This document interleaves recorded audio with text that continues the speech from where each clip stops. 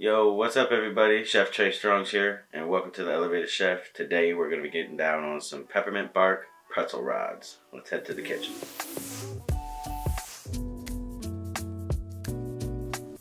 So for this tasty treat, I'll be using semi-sweet chocolate chips, half and half, infused coconut oil, check out the recipe over on the channel, some peppermints, and of course, you'll need some pretzel rods. Start by putting a saucepan over medium to high heat and adding about a half a cup of your chocolate of choice. Again, I'm using semi-sweet. Once your chocolate is added to your pot, slow and steady wins the race on the meltdown of this chocolate.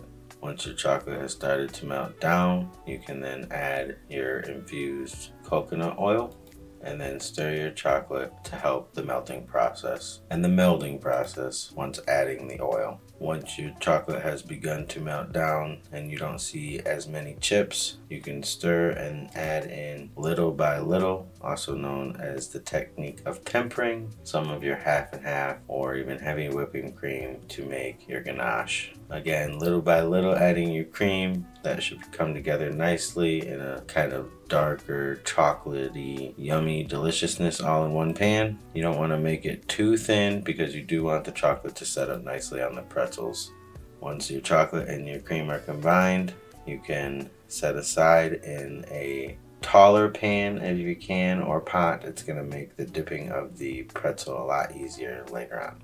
Before you dip your pretzels, you will need to break down your peppermints. So this is a good way to let out some aggression by smashing them into nice little candy cane pieces. Once you got those ready, you can start dipping your pretzels into your chocolate and then layering them out onto a piece of parchment paper, making sure they're all nice and coated with just a little area to grab onto. Once they're all nice and coated with chocolate, go ahead and spread a little sprinkle of seasonings and seasons greetings onto your pretzels, and you got you a banger holiday treat that's good enough to eat. So minty and tasty too.